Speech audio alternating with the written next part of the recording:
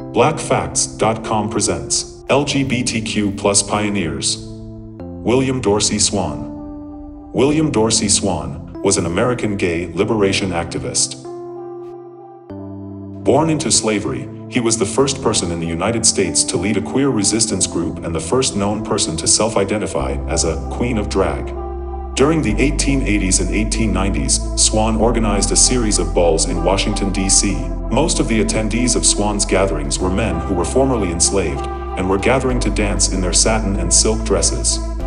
Because these events were secretive, invitations were often quietly made at places like the YMCA. Swann was arrested in police raids numerous times, including in the first documented case of arrests for female impersonation in the United States on April 12, 1888.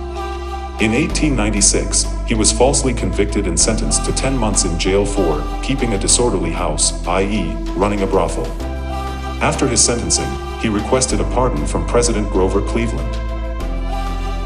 This request was denied, but Swann was the first American on record who pursued legal and political action to defend the LGBTQ community's right to gather. Swann was known to have been close with Pierce Lafayette and Felix Hall, two men who had also both been enslaved and who formed the earliest documented male same-sex relationship between enslaved Americans. When Swann stopped organizing and participating in drag events, his brother continued to make costumes for the drag community. Two of his brothers had been active participants in Swann's drag balls. Swann died in 1925 in Hancock, Maryland. After his death, local officials burned his home.